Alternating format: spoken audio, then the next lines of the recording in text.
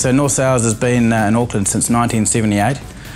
The company's obviously developed quite a lot over those years. It was pretty small to start with, and now it's become one of the main players in the global sail-making scene, really. Pretty big operation. We moved here about 6 months ago from our location down in the viaduct. So we're finishing sails, anything from optimists right up to super yachts, sails that weigh over a tonne, and anything in between. So yeah, there's 30 sailmakers out there just constantly working, building sails. There's 3 shifts, so the place runs almost 24 hours a day just to keep up with the workload.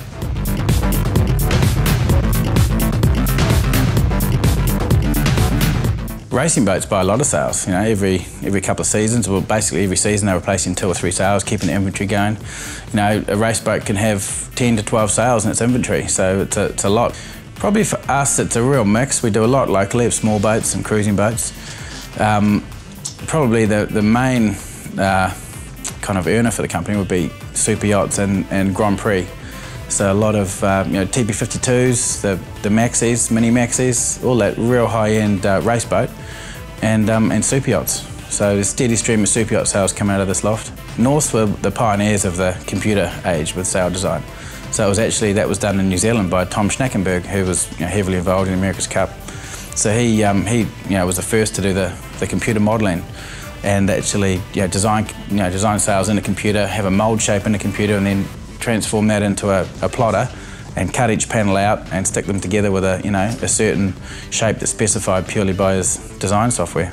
In the last 5 years or so, the materials themselves, the fibres haven't changed, just the way they're used has really changed. They've gone from, previously they were woven, so where you've got fibres going overlapping just like a bed sheet or any other woven fabric, and then they got turned into yarns and laminates, so mylar films, yarns, mylar film, and then sandwich. So you're using a bunch of twisted fibres which go inside the sail.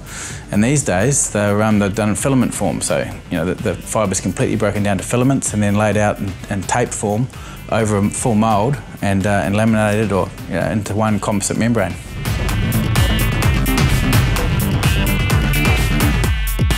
Once the salesman and the customer have worked out exactly where the product sits, what they want, if it's for a cruising boat or for a racing boat, that's stage 1. So once we've established the right material, the right kind of build, it's all as compromise between performance and durability. Then it goes through measurement stage, so detailed measurements, to create a 2 or 3D model in the computer, depending on how detailed it is. And then so it gets designed, and then it gets put through a program which does the analysis of the loads. So that's pretty detailed as well. It's a lot of engineering that goes into that. And then from there it gets either put into panel form, so cut out in a plotter, or it gets put into a membrane where it goes full size over a full size mould and made in one piece, which is what the race sails tend to be done like. The basic Dacron sails are cross-cut panels, so they're just basically going straight across. So mainsail for a 30 or 40 footer might only have 10 panels in it. But if you do a radial laminate one, it could have 30 or 40 panels in it. And then when you get to spinnakers and jennikers, they can have as much as 400 panels in them on a big sail.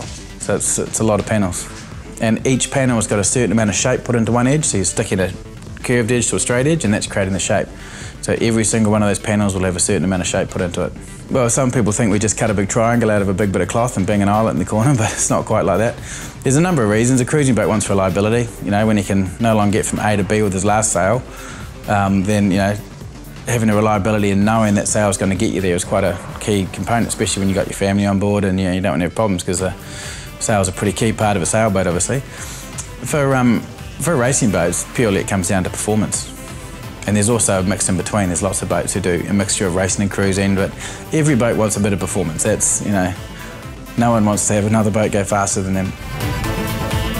Well, we've been involved with pretty much every Volvo race. We've been involved with Team New Zealand since the start. And in the sailmaking scene, everyone knows North Sails New Zealand as part, the pioneers behind the computer programming, computer modelling of sail design, really.